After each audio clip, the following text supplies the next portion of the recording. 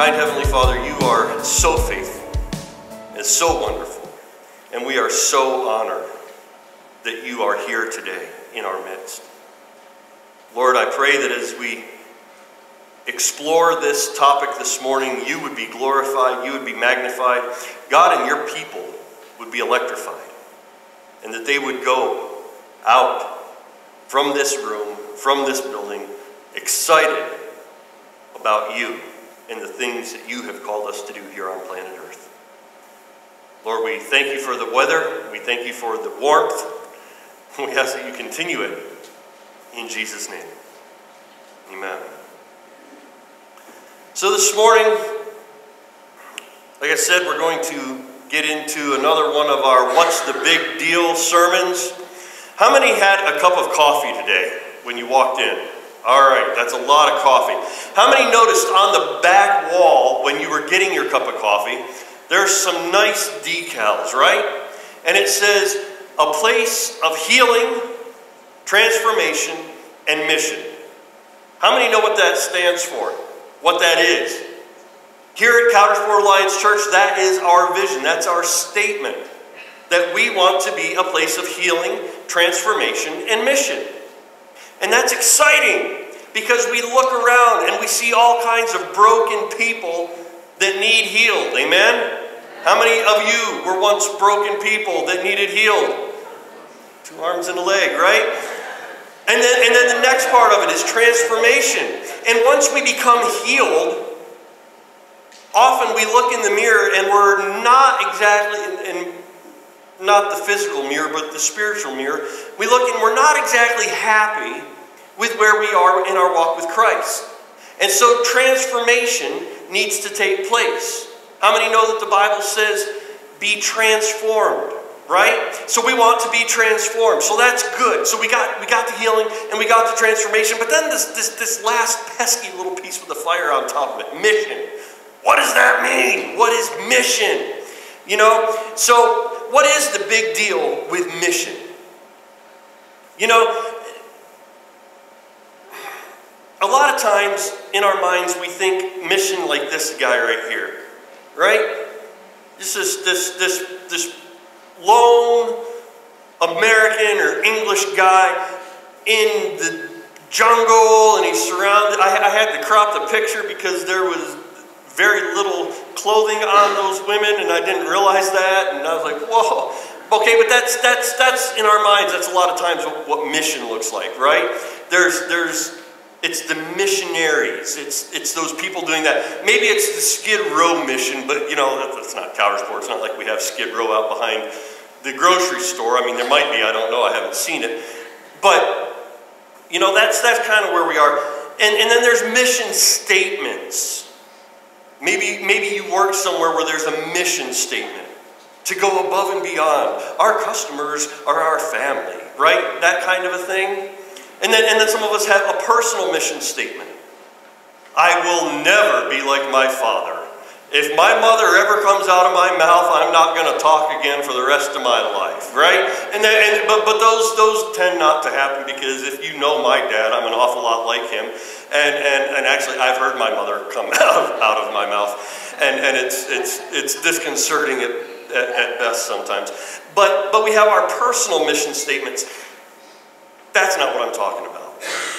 Maybe some of you were around in the 60s, and there was a TV show, and it was called Mission Impossible, right? And it started with a match, and just from the striking of one match, an hour-long, suspenseful took place, right? And then in the 80s or 90s or whenever it was, Tom Cruise never ages, so I don't know exactly how old. They did some movies about the Mission Impossible, right? But that's not what I'm talking about. Also, some of our older saints may remember there was a mission to the moon, right? And the whole country gathered around, and we were going to send men to the moon. And the next generation, my children's generation, they're planning a mission to Mars, which was completely inconceivable 50 years ago. But now they're actually planning it. They're taking applications and resumes for these people to get on a spaceship and go to Mars. That's crazy. But that's not the kind of mission I'm talking about, okay? What I'm talking about is the biblical mission. All right? So those of you who are old school and you have the King James Version, I'm sorry, some of us newer folks, okay, we have the New International Version. Did you know that the word mission is in the NIV 9 times? That's not very many times, right? If you're old school and you walked in with the 1611 version of the King James Bible today, it's not in there. You're not going to find the word mission in the King James. So why is it such a big deal? If it's only mentioned 9 times in one translation, and it's not mentioned at all in the translation that Jesus spoke in, right? Everybody knows, right? Jesus taught King James English. If it's not mentioned at all there, then really what is the big deal with mission? You know, and so in the Bible, where the New International Version has translated the word mission, the King James had things like kept the charge, gone the way, on a journey. I like this one, so I highlighted the whole thing. And David went out whithersoever Saul sent him. It was a mission. Okay? David also had a business. The business that he had to do for the king. Okay, so those words were translated mission in the NIV. But really, is that what we mean in our vision statement? You know, it's talking about a specific task. Is that what we mean when you see the fire on the back wall? Is that what we're talking about here at Couchpole Alliance Church? Is it a specific task? Well, yes and no, but not specifically. That's not exactly. You know, a ministry... The definition then that I've found, that I've chosen, is a specific task with which a person or a group is charged. We all bought that. That's good. But the second one, a calling or vocation. That's what I want to focus on today. So if you would turn in your Bibles to Matthew chapter 25. If you don't have your Bibles, you can look at the screen. That's all it's going to say. But you have to have faith that the pastor can read English, so we're going to give it a shot. Matthew chapter 25, verse 31. When the Son of Man comes in his glory, and all the angels with him, he will sit on his throne in heavenly glory. All the nations will be gathered before him, and he will separate the people one from another, as a shepherd separates the sheep from the goats. He will put the sheep on his right and the goats on his left. Then the king will say to those on his right, the sheep, "Come, you who are blessed by my Father, take your inheritance, the kingdom prepared for you since the creation of the world. For I was hungry, and you gave me something to eat. I was thirsty, and you gave me something to drink. I was a stranger, and you invited me in. I needed clothes, and you clothed me. I was sick, and you looked after me. I was in prison, and you came to visit me." Verse 37. Then the righteous will answer him, "Lord, when did we see you hungry and feed you, or thirsty and give you something to drink? When did we see you a stranger and invite you in, or needing clothes and clothe you? When did we see you sick or in prison and go to visit you?" The king will reply, "I tell you the truth. Whatever you did for one of the least of these my brothers of mine, you did for me." Then he will say to those on his left, the goats, "Depart from me, you who are cursed, into the eternal fire prepared for the devil and his angels." Yikes. This is not good, okay? "For I was hungry, and you gave me nothing to eat. I was thirsty, and you gave me nothing to drink. I was a stranger, and you did not invite me in. I needed clothes, and you did not clothe me. I was sick and in prison, and you did not look after me."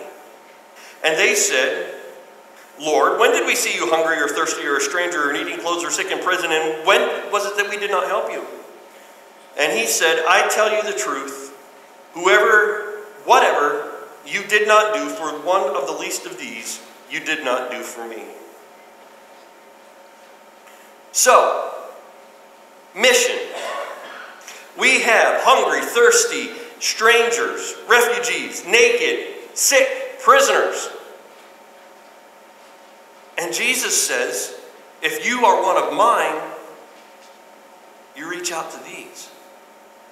That's hard. Man, it's a lot easier to come to church where Maybe if you're hungry, it's because you chose not to eat. Maybe if you're thirsty, we just talked about the coffee bar. There's coffee right there. How many strangers? There might be a couple, but we greet you at the door and we ask you to come in and we fellowship with you. So you're only a stranger once, and then after that, you're family. Right? Nobody's naked. I looked. We're good today. Everybody wore clothes to church. This is good. Nobody's sick. If you're sick, you usually don't come to church. And obviously, if you're here, you're not in prison. So it's easy for us to be, man, I can be all mission-minded here. I can be mission-minded because you guys don't fit that bill. You're my brothers. You're my sisters. It's easy to be mission-minded with you guys because it's awesome. Now, it's a little more difficult when we're walking downtown and that guy, you all know who that guy is, right? Wants to strike up a conversation with you. Right? And he's hungry. And he's thirsty. He's not a stranger, but you're not going to let him in. You wish he was naked because maybe his clothes wouldn't smell so bad. Okay? He's probably sick. He's got something wrong with him. And you know he did time. It's hard to be missional minded then. Okay? So that's the kind of mission I'm talking about. I'm talking about the kind of mission that stretches us and makes us uncomfortable. It is uncomfortable, isn't it? It got quiet in here all at once because you're all squirming. I'm squirming too. It's uncomfortable to be the hands and feet of Jesus out there. It's uncomfortable to be the hands and feet of Jesus in your workplace. It's uncomfortable to be the hands and feet of Jesus where you're not comfortable. So, what is the big deal about mission? Now that I've guilted you a little bit, and that was not my intention. What is the big deal about mission? Why is being the hands and feet of Jesus everywhere we go such a big deal? Really, why? Tell them about Jesus. Brad Sickler is a regional team leader in our district, down in the southeast region of our district. And he gave us, we get together once a month, a bunch of us Alliance pastors get together, and we get coached. We have a coaching cluster. And a couple months ago, well, it was last month, Brad actually, after I had this sermon series all planned out, he brought in some things about mission. And it was really good, so I decided I was going to use that today. So Brad, if you're watching, thank you. Good stuff. Okay, a purpose and a mission are two different things. How many know that a purpose, if something is created and it has a purpose, that purpose never stops, right? A tire is created and its purpose is to be on something and go around and around and around and around and around. That's its purpose. Its purpose never stops. That's what a tire does. Its mission might be to be on the front of my car. Its mission probably is only going to last about 35 or 40,000 miles the way I drive. And then its mission is completed, but it never stops. Very similarly, we as believers, as people, have a purpose and a mission. They are not the same.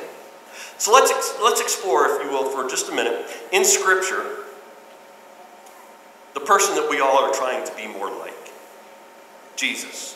What was Jesus' purpose? Well, I'm glad you said that. We'll get there. Jesus' purpose is actually to do the will of the Father. He said in John chapter 4, how many remember John chapter 4, the woman at the well, right? Jesus is in Samaria. The boys go into town to get hamburgers and hot dogs. They come back and Jesus is not eating. And they're like, did somebody already bring the Lord something to eat? And Jesus in John 4:34 says, my food is to do the will of him who sent me and to finish his work. His food, the very thing that drove Jesus, was to do the will of the Father. John chapter 6, Jesus is praying, and he says, "For I have come down from heaven not to do my will, but to do the will of him who sent me." So why did Jesus come from heaven? To do the will of the Father. That was his purpose. Okay? So what was Jesus' mission, John? To seek and save the lost. Last week, Pastor Sam preached on Zacchaeus. The very end of that story, Jesus says in Luke chapter 19, verse 10, "For the Son of Man came to seek and save the lost." That was Jesus' mission. Now you're looking at me like a calf that looks at a new gate. Did you know that 10 days before Pentecost, Jesus took a cloud and went back to heaven, right? How many lost has Jesus sought and saved since that day? He hasn't. He's in heaven making intercession for us. That's what my Bible says. So, what did he say just before he left? He gave us a mission to do. Right? So we're going to get there. So, our purpose as the church, as a body of believers, as the bride of Christ, we have the same purpose as Christ. So what does that look like to do the will of the Father as the church? First of all, our purpose is worship. A couple weeks ago, I preached a sermon on worship and how it is honoring God in everything that we do. Deuteronomy 6:5 says, "Love the Lord your God with half your heart, some of your mind, and a little bit of your strength," right? No, all of your heart, all of your mind, and all of your strength. This is not a, I've got to be careful, I'm going to preach the message for 3 weeks from now. This is not a partial thing. This is an all-in walk that we have. All our heart is all our heart. You can't reserve part of it and still be fulfilling your purpose. All our mind is all our mind. You can't reserve part of it and fulfill your purpose. Okay? So Colossians chapter 3, verse 17 says, "Whatever you do, in word or in deed, do all in the name of the Lord Jesus Christ, giving thanks to God, the Father, through him." So it doesn't matter what you do everything to honor Christ. It doesn't matter if you are carrying a bag of mail and putting letters in mailboxes, do it to honor Christ. It doesn't matter if you're stacking lumber, do it to honor Christ. It doesn't matter if you're driving a truck or teaching kids or preparing sermons, do it to honor Christ. And that is worship. That is part one of what the church, our purpose is. Okay? The second thing, our purpose is for edification. Edification literally means to build up. Okay? 1 Thessalonians 5, verse 11 says, "Encourage one another and build each other up." That's our job. If I see you in the grocery store and it looks like somebody stepped on your kitty and you're just sad, my job is to build you up. If you see me at Sheetz and it looks like I've been put through the ringer, your job is to build me up. We are to build up each other. That's our job. That's our purpose. That's what we're supposed to do. We exist to edify one another.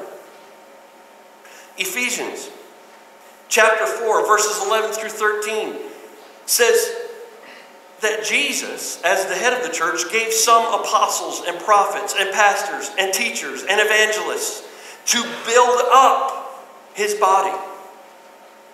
My job as your pastor is to build you up. If you leave feeling more defeated than you did when you walked through the door, I failed.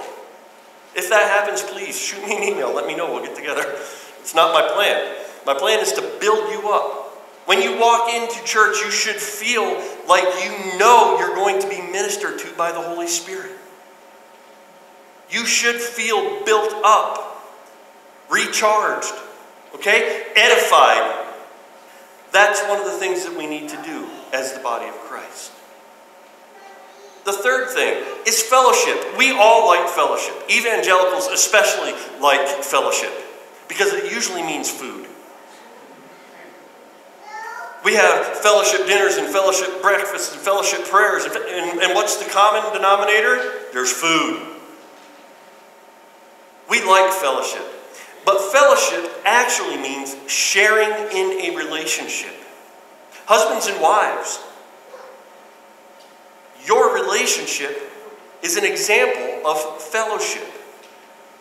You should, in a healthy marriage, be able to communicate back and forth and resolve some things. That's fellowship. Now, we have fellowship with God. 1 John chapter 1 verse 3 says, our fellowship is with the Father and His Son, Christ Jesus. We share a relationship with Almighty God, the Creator of heaven and earth. We have that fellowship with Him and with His Son, Christ Jesus, because Jesus paid the price and bought each one of us and made us His own. That sounds like a pretty good relationship. I want to be part of that. Then we also have fellowship with other believers. And it's not always about food. Although oftentimes it ends up that way because we tend to, as humans, become intimate with those people we share food with. And that's what we need to be. We need to be able to have that intimate relationship with other believers. That's what God has called us to do. Acts chapter 4. That's not right. Acts chapter 2, verse 42 says that they met together and broke bread and fellowship. Hebrews chapter 10, verse 25 says, don't neglect the meeting together as some are doing. That's talking about fellowship. That's talking about sharing relationship. And it's not always fun. Sometimes it's because we need to cry on each other's shoulder. That's not joyful, is it? But it's a necessary part of that fellowship. It's a necessary part of that sharing relationship. Is to be open and transparent one with another. That's fellowship. And then the fourth part of our purpose as a church is outreach and evangelism. Matthew chapter 28 and verse 16. Just flip over 3 or 4 pages from where we were.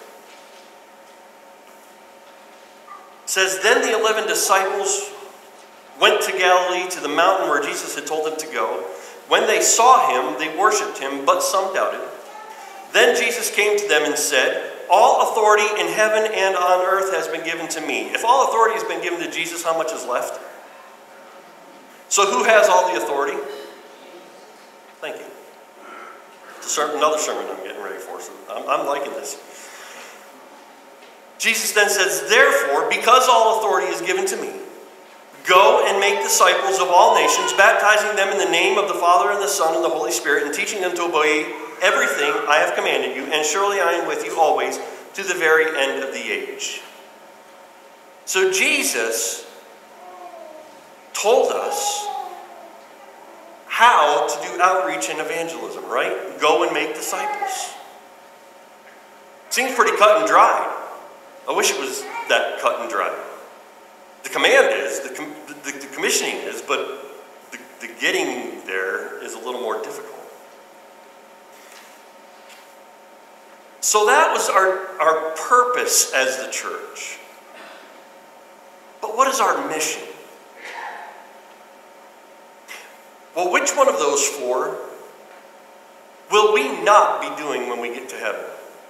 We will be fellowshipping. We will be worshiping. We will be edifying. but there won't be any outreach in heaven. It's not like heaven has a tent meeting.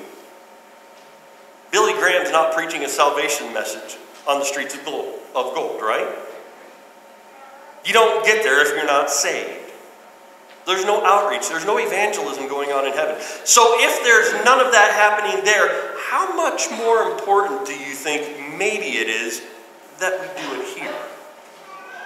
If it's part of our purpose, if it's part of the reason that we exist, but it's something that we are not going to do for eternity, maybe we really ought to pay some attention to it. That is because it's our mission.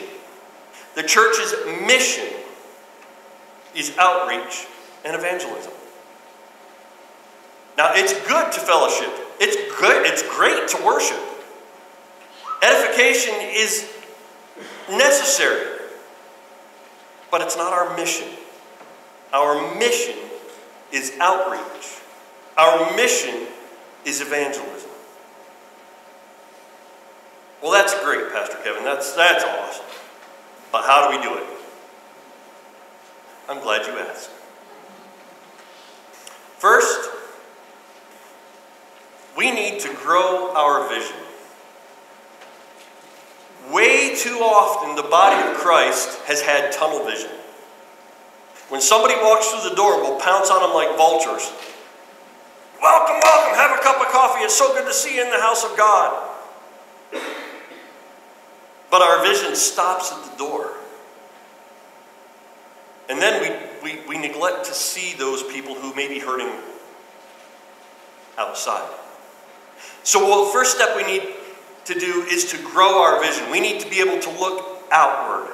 We need to be able to take those blinders off, use our peripheral vision to maybe see those who are in the periphery.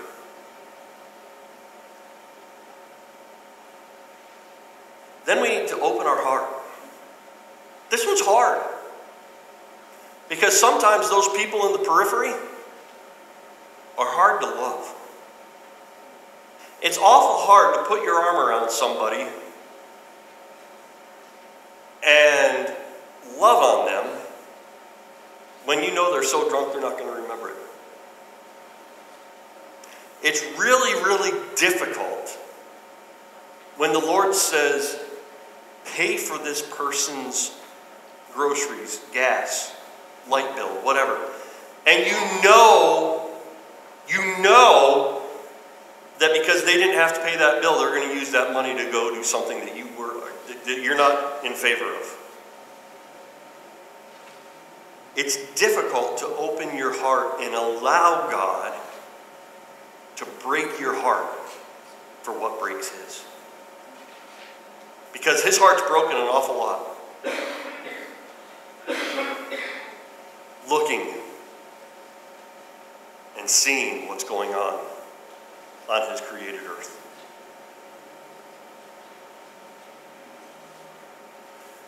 We need to learn to make an effort to look beyond our regular, I put regular in quotation marks. We need to make an effort. It's not easy. So because it's not easy, we don't do it. It's not easy. So we need to make an effort. We need to be intentional. And I know we've used that word, we've beaten that word intentional into the dirt, pulled it up and beat it again. Intentionality, intentionality, intentionality. But we do because you have to. It's important. Intentionality is important. So yeah, I'm going to beat it on. I'm going to beat on that word again. We need to be intentional about looking out.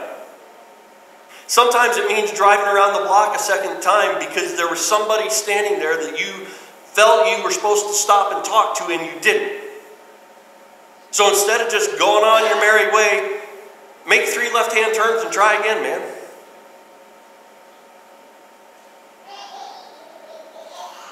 The other day I was leaving and the landscapers were here. They were mowing out across the road. The conservation district came and planted 198 shrubs for us out across on the other side of the river. And I wanted to make sure that this guy on the lawnmower didn't run over 192 of the 198 shrubs. So I stopped and went to talk to him, just say, hey man, just 18 inches away from the flags. That was my intention. He shut off his lawnmower, and he said, "Do you go to church here?" Well, yeah. All the time. And he said, "Well, I have a question for you." And he asked me a question I did not expect to come from this guy that's sitting on a lawn tractor. And as he's asking me this question, in the back of my head, I'm going, "Oh, Jesus, help." And the Holy Spirit gave me an answer.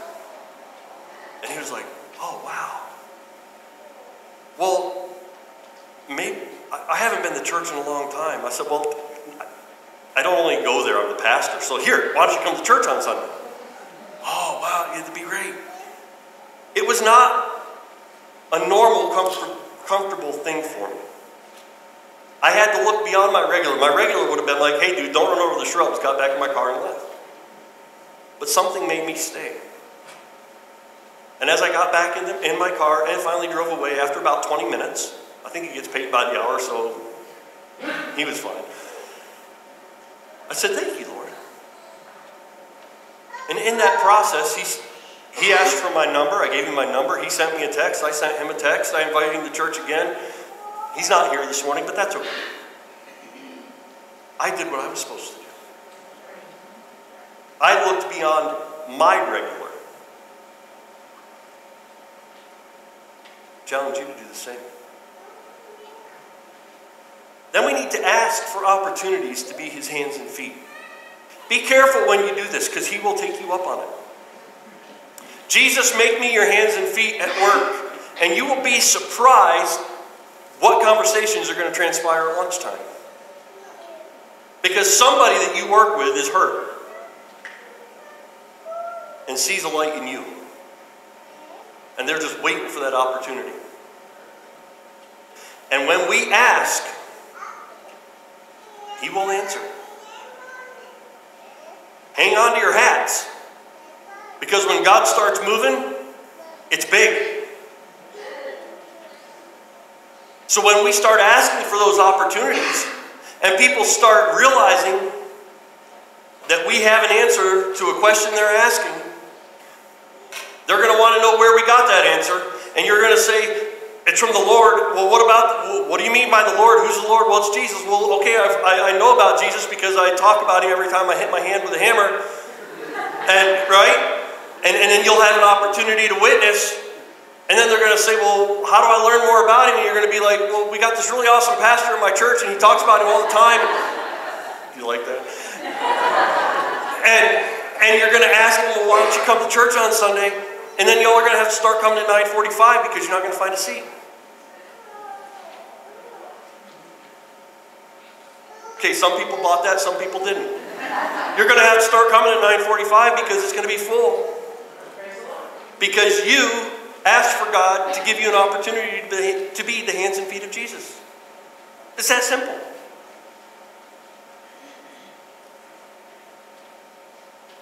We need to keep an open mind. How many know, lots of times, we ask God to move this way.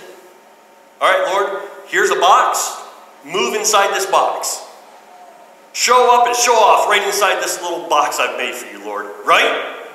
And then when he does, we're like, "Oh, look, God is powerful. God is awesome." And meanwhile, God's going, "You put me in a domino.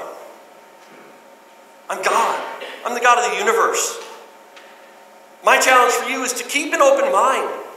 Allow that just maybe that person that you are intimidated by is smaller than Jesus. They are.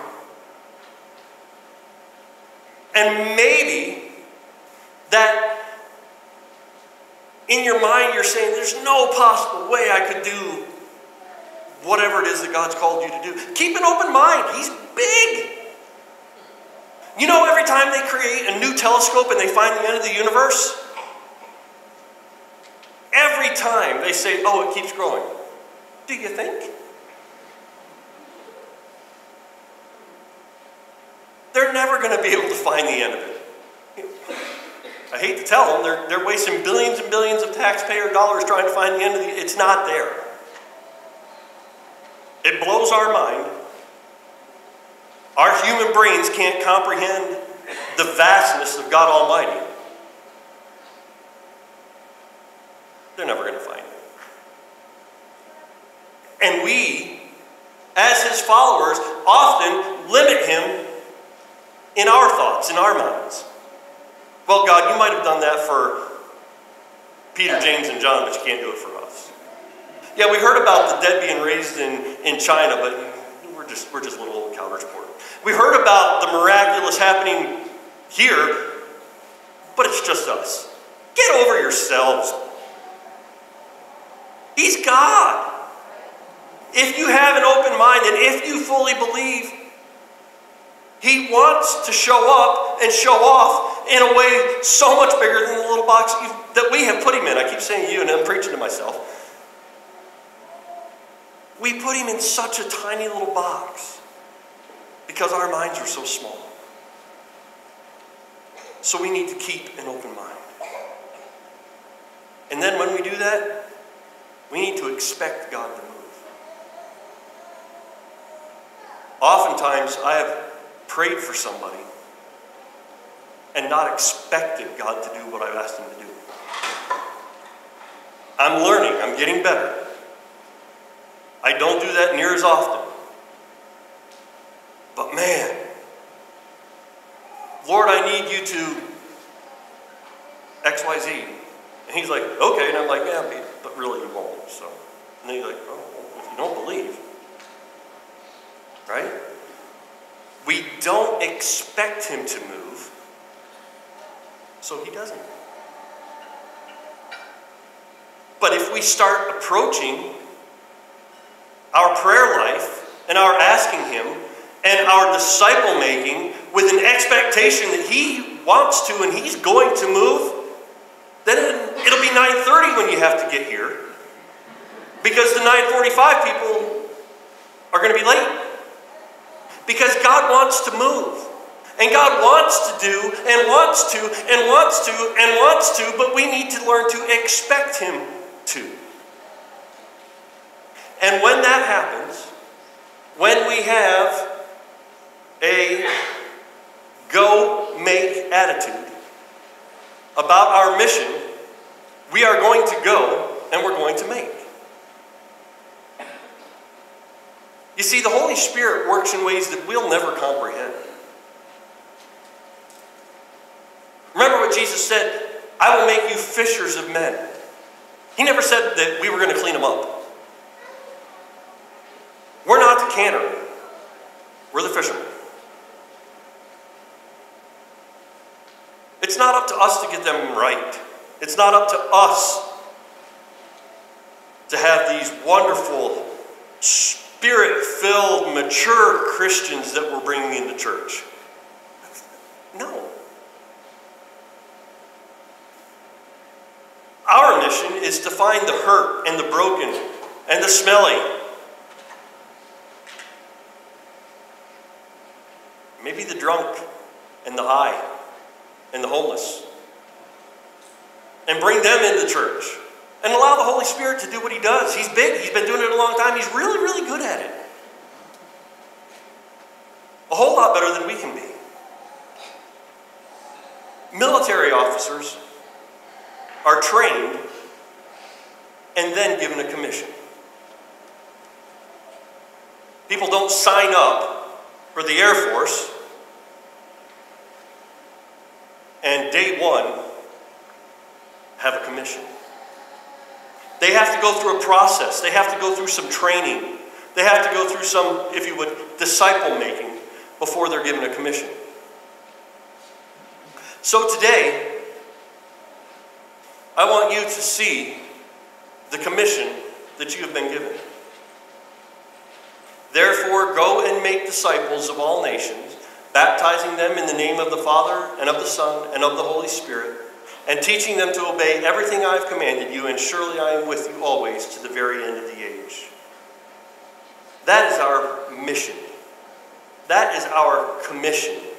And that is the big deal about missions. Let's pray. Lord, I am honored that your Spirit has been here and has been moving in this time of teaching. Lord, I pray that you would ignite a passion for mission here in our local church. Lord, that it would not just be a cute saying on the wall, and it wouldn't be just a mantra that we repeat, but God, that it would become a lifestyle. Lord, that we would continue to be the salt and the light in the areas that you have called us to serve in. Lord, that we would grasp that plow and not turn back, but Lord, that we would drive forward in our mission of making disciples for you. Lord, our goal is to lift you high and to proclaim your name all around our community, all around our county, all around our state, our country, Lord, and even this globe. Lord, I believe that you have called Caldersport Alliance Church to have a footprint in missions. Lord, and we are today asking you to ignite this passion in each of us for the lost. Lord, you said that you came to seek and save the lost. Lord, let us make that our personal mission, to seek and to save those that are lost, because lost people matter to you. Lord, I thank you for your presence. I thank you for the courage that the Holy Spirit gives us. And I thank you for those opportunities that you're going to put in our path, Lord, to speak truth and to be your hands and feet. When you do, we'll be careful to give you the praise and the glory, because it is all about you. And it's in Jesus' strong name I pray. Amen.